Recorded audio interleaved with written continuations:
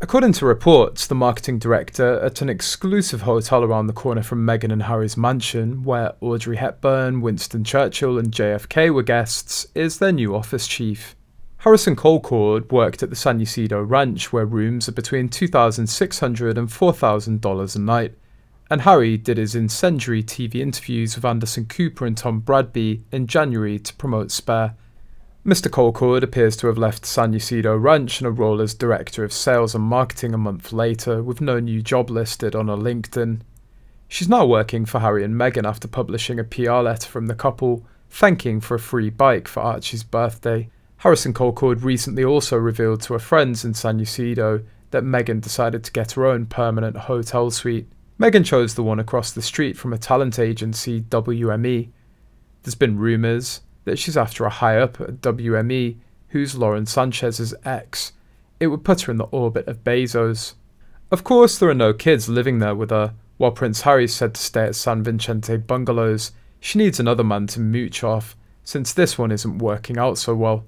It's not like she can do it without a man, it's been her modus operandi since she began her clambering to the top of the casting couch, that is. Moreover, the scam of the children is slowly being revealed. They don't exist. Meghan is also alleged to have exploited the image of August, Eugene's son, to Photoshop images of both Archie and Lilibet. Archie's rare Christmas photo was the edited version of August. Some photographers say Archie's image may have been photoshopped. Meg may have changed her eyebrows and used other image editing software to edit Archie's face to look different from the original August. Taking August's photo will free Meghan from everyone's suspicions. She thinks people will believe that it's natural, as Eugene's child and Harry's child are alike because they share the same genes.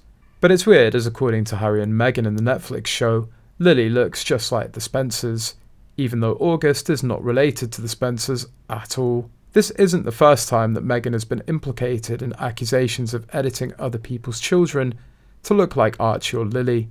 Sometimes Gavin Gingras is also used to replace. The Markles' kids look different in every photo, their hair changes colour constantly. No one believes Lily even exists and they think Archie is someone else's child. The revelation is given by some friends close to Meghan's staff, Harrison Colcord. Harry and Meghan's offices and businesses have been described as a revolving door.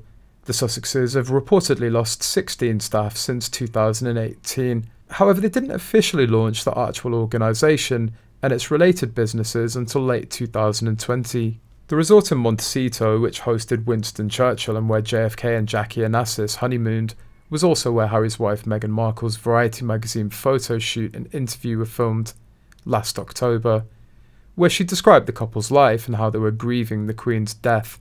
In her role as Director of Sales and Marketing, Harrison Colcord would likely have helped facilitate those events and potentially spent time with them and other members of the Archwell team.